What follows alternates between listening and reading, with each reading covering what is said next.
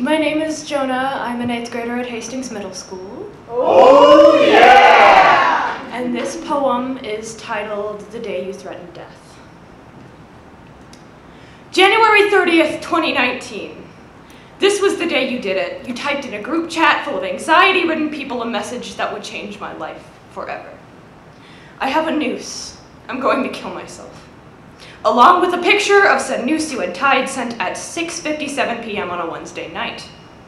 I knew you didn't just pull the picture from Google because of the hand that was holding the wretched knot. Your hand. The swirly copper-colored ring on your slim, pale fingers that I could see every vein in was a clear indication that it was you. Your skin is similar to that of a jellyfish, almost translucent.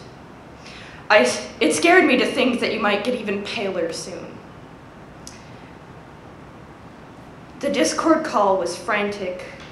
I wish you could have heard me. Maybe you'd feel worse than you already do. I started shaking and laughing uncontrollably, tears falling from my cheeks. I was terrified.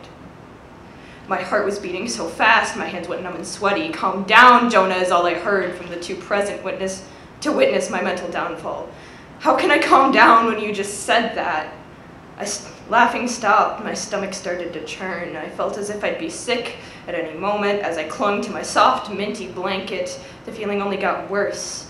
But what if he hurts himself? Only thought on my mind was you. I can't imagine my life without you in it. You're so sweet and kind to everyone.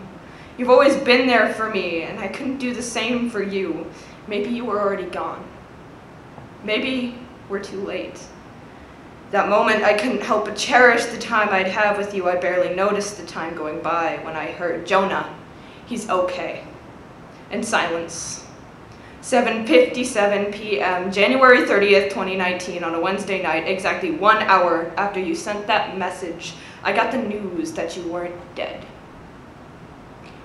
1 hour of pure torture and agony just to know it was all an act.